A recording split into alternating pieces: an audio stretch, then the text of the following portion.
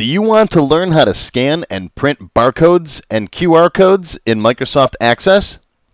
Would you like to learn how to create orders, invoices, and track inventory in and out? Introducing the Microsoft Access Barcoding and Inventory Seminar, brought to you by AccessLearningZone.com. I am your instructor, Richard Rost.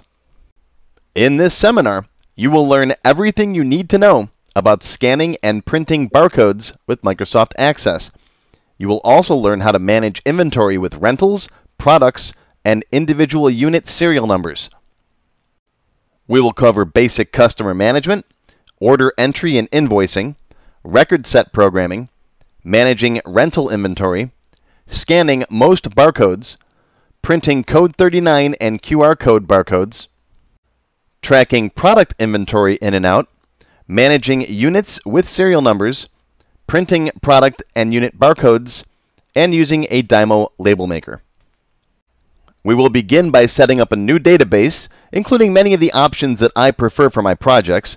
Then I'll show you how to create a simple customer table, customer form, and customer list form. Next, we'll cover some of the advanced preferences that I use for all of my projects. I'll show you which of the access options I like to change, including setting up a trusted location, confirming document deletions and action queries, and more. We will build an order entry form with the related tables and queries. We'll link it to our customer tables.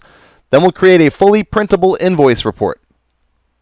I'll show you how to create an order list so you can see all of your orders sorted by date and double-click on one to open it up.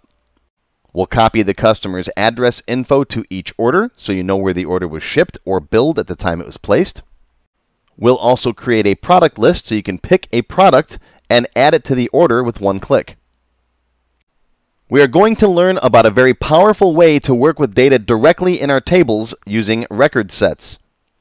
These are programming objects that we can use to read, write, add, delete, and manipulate data directly in VBA code without having to use SQL. We'll talk about what record sets are, why we want to use them, and we'll set up our first example. There's really no way around it. In order to work with inventory, you really need to learn record sets. I tried to build this database with just basic SQL, but the end results are clunky, slow, and not the best. But don't worry, I'll show you the basics and exactly what you need to get started. We will learn how to loop through the records in a table using a record set, displaying whatever fields we want. This will be invaluable when we get to inventory. We will then add those items from the record set to an unbound value list box. I'll also show you how to manually add and delete records from the list box as well. We will learn how to track rental inventory items. Let's say you have a store or a library that tracks items to get rented or borrowed and need to be checked in and out. You can assign them to a customer, track their rental history, know when they're late, and so on. This will give us a foundation on how to track products and manage them going into and out of inventory. We will add product codes to each item in our inventory. These can be UPC codes, product IDs, serial numbers, or whatever other type of data you wish to track each specific item with. You can pull up an item by typing in the code. We'll also create a big text box so you can type in a bunch of items at once and have Access analyze the list and scan all of those items in one batch. This is great for book returns, and you don't want to take the time to pull up each book. Just enter in the whole list. This will become very useful when we learn how to scan in barcodes. Just scan in the returns one after the other and then analyze them all at once. Moving back to our order entry form, we will add quantity on hand to our product table and create a product history table so we can audit transactions. We will add is shipped to our order table to track whether or not an order has been shipped. If so, the order can no longer be edited. We'll lock it down. When the order is ready to be shipped, we'll click on the Ship Order button. The inventory will be checked to make sure we have enough product to ship the entire order. If so, we'll then remove the products from the inventory. Next, we'll get to barcode scanning. We'll discuss the types of barcode scanners, the different types of barcodes, 1D and 2D barcode symbologies, using your cell phone as a barcode reader, creating a product table with a barcode field, creating a form to scan a barcode and look up a product. We'll learn how to scan a product and have it automatically added to our invoice. We'll also check to see if the product is already on the order, and if so, increment the value by 1 instead of adding lots of line items.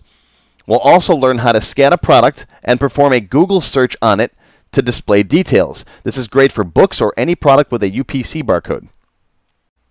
Next, we will learn how to print barcode labels. We'll talk about the Code 39 barcode and why I prefer that from Microsoft Access databases. I'll show you how to install a free Code 39 barcode font. Then we'll see how to create custom barcode labels for our products and print them out. We will learn how to print multiple labels for the same product. So if you want to print 10 copies of the same label, it's easy to do. We'll create a button on our product form to create individual labels, and then a button to clear the table once we've printed. Next, we will learn how to use the Google Charts API and the web browser control to display QR codes. QR codes are great for detailed product info, employee name badges, web page URLs, or anytime you want to display an image for someone to scan. They can even use their cell phones to get detailed information. We will learn how to download the QR code from the web and save it as a local file on our hard drives. This way, the information is stored with the database, and you can print the image in a report. This way we can print employee name badges. We'll create a method to manually adjust inventory. This is useful when you receive product shipments from your vendors. Just scan the items in.